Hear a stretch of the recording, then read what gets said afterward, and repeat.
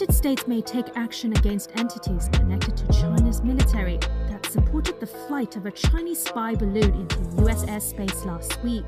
That's according to a senior State Department official on Thursday. The official added that Washington is... It was NASA's multi-billion-dollar blunder in the Central Australian desert. A report into the crash of a space balloon has found a lack of safety precautions could have resulted in deaths. It was a takeoff in the Central Australian desert with high hopes of exploring the final frontier. Instead, plans came crashing to the ground.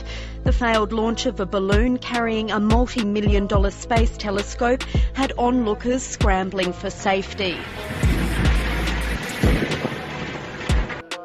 The cargo broke free during takeoff. It was dragged out of control, crashing through a fence into a car. It left onlookers running for their lives. So we will certainly not be advertising any balloon launches. It's planning to launch another balloon into space next year. Emma Masters, ABC News. Yeah, a bit of sci-fi hitting home for a Michigan couple when a satellite crash landed in their backyard, and their reaction? Priceless.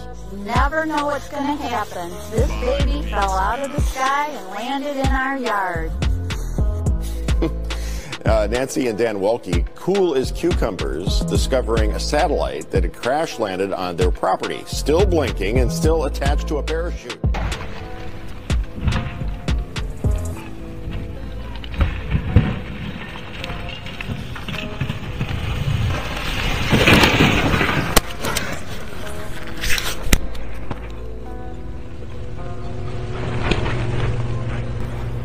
Aí, ó, o satélite caiu aqui na Jacami.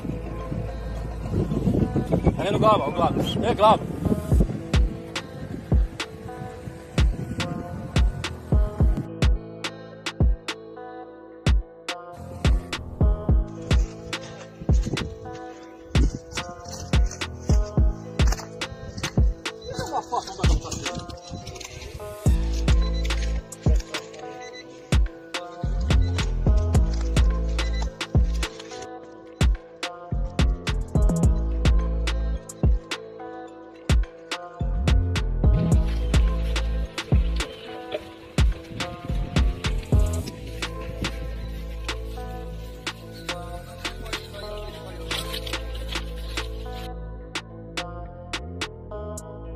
Well, people in the Navajo Nation have been trying to figure out what crash landed in the high desert. A Navajo Tribal Council delegate shared a picture of what looks like a satellite. Spaceship or satellite. Sitting right behind Tully Begay's house, his grandson watched it land. This thing came to a landing far from pretty much anything, in between the towns of Kayenta and Denihutso on the Navajo reservation. People were calling me and they were asking me what was going on at the house. A bunch of solar panels, some electronic hardware looking very much out of this world. Parachute, there's an orange parachute it came down with it.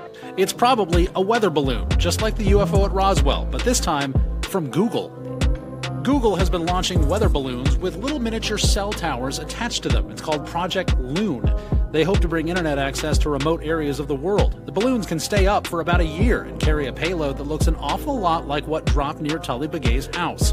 There's even flight tracking data on those balloons. This one started off in Nevada, then crossed the country, went to the Caribbean, then finally popped up again off the coast of California and landed on the Navajo reservation, right by Kayenta. So not little green men from Mars, probably more like little IT guys from Google, and an out-of-this-world story on the reservation.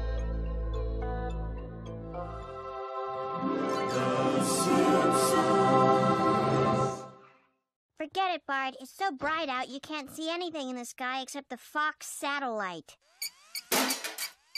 No, Lise.